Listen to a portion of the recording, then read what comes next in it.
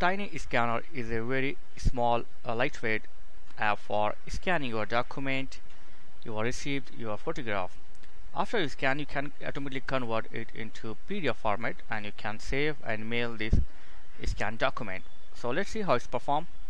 So it's available in Google Play Store and it's free. So you can download this tiny app from your Google Play Store for Android. So after you download, just open this app, and I have already scanned some document, and I will show you one more thing. So here you have two options. You can take the picture or your document from the gallery, and here you can scan from your camera. So I'm going to take the camera, so tap on the camera. So adjust your document or receipt, whatever, and after this just tap on the camera option here. Okay, done. So select your paper size, A4, yeah, it's fine, and you can crop your document here. Okay,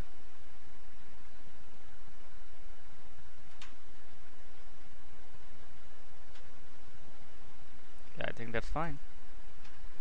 So check. So here you can adjust your contrast and color of your image. So I'm going to take this one, gallery, yeah, black and white. Yeah, it's looking nice. I think this is a better quality compared to other. Okay, I have take this one. So adjust your contrast as per your need. As you can see here, I'm going to take different contrasts. Okay, but I will take this one and this one. Yeah, it's fine. It has more depth, as you can see here. Everything is looking very nice. Wow, great.